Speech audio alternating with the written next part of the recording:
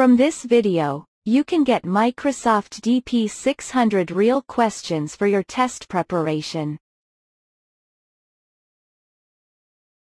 1. You have a Fabric tenant that contains a machine learning model registered in a Fabric workspace.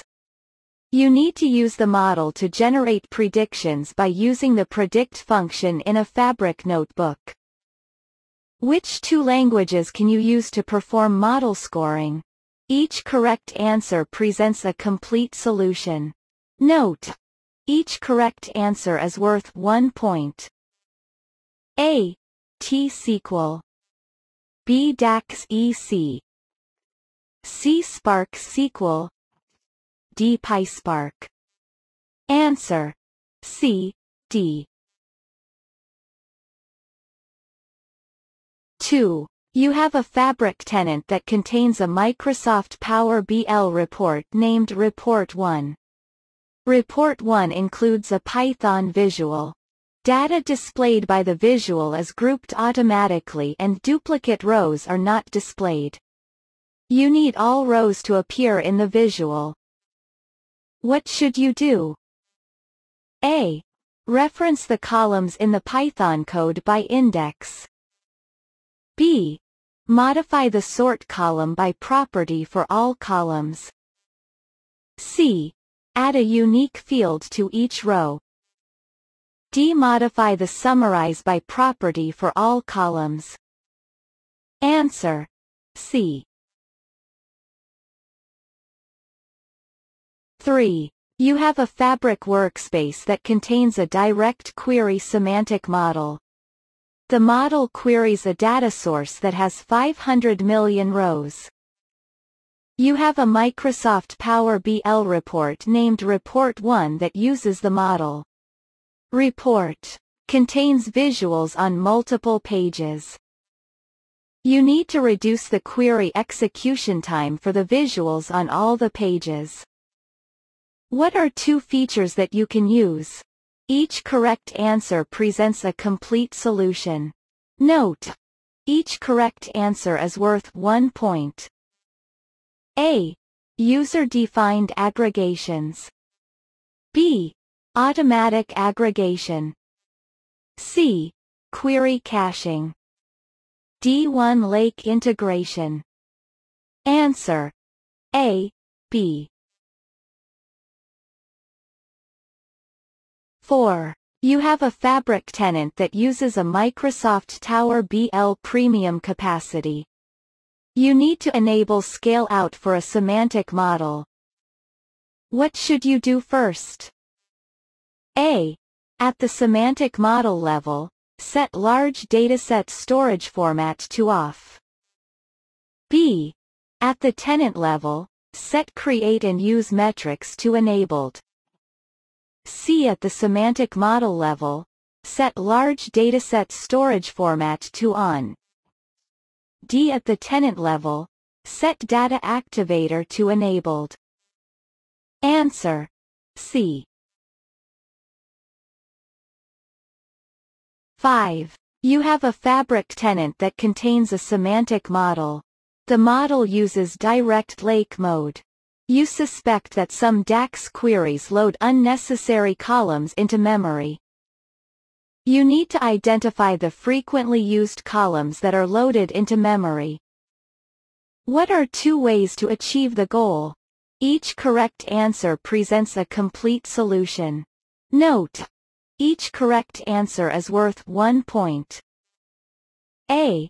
Use the Analyze in Excel feature. B. Use the VertiPack Analyzer tool. C. Query the dollar system. Discovered _storage _table _column in _segments dynamic management view, DMV.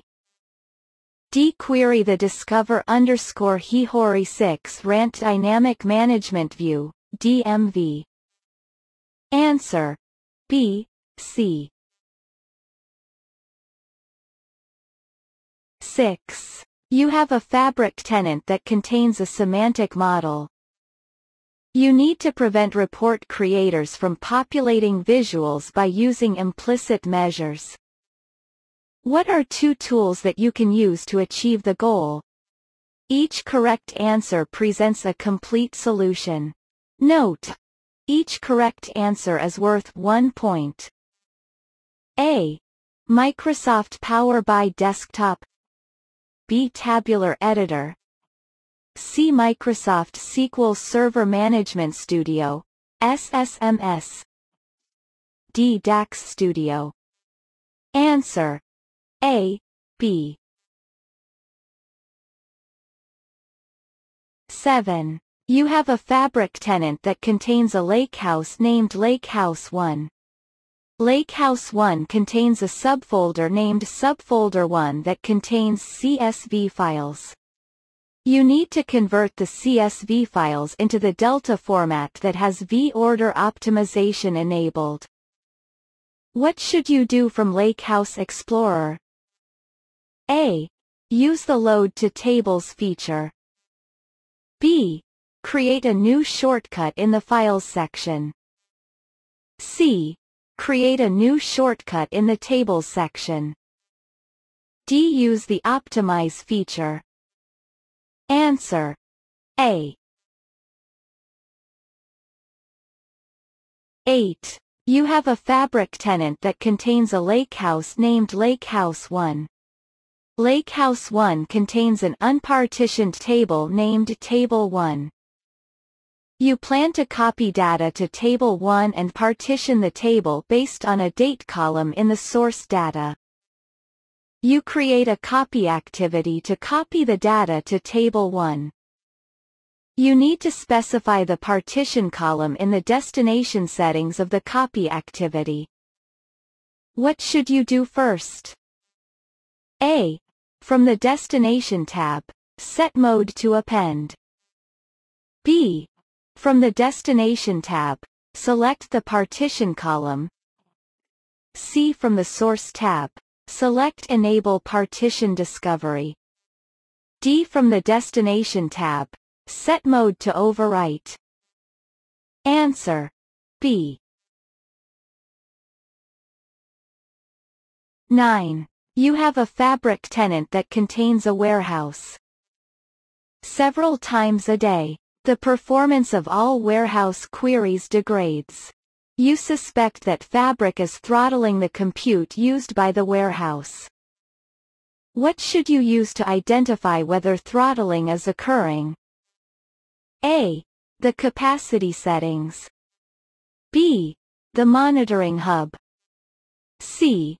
Dynamic Management Views, DMVs. D. The Microsoft Fabric Capacity Metrics app. Answer: B. 10. You need to create a data loading pattern for a Type 1 slowly changing dimension, SCD. Which two actions should you include in the process? Each correct answer presents part of the solution. Note: each correct answer is worth 1 point. A. Update rows when the non-key attributes have changed. B. Insert new rows when the natural key exists in the dimension table, and the non-key attribute values have changed. C. Update the effective end date of rows when the non-key attribute values have changed. D. Insert new records when the natural key is a new value in the table. Answer: A, D.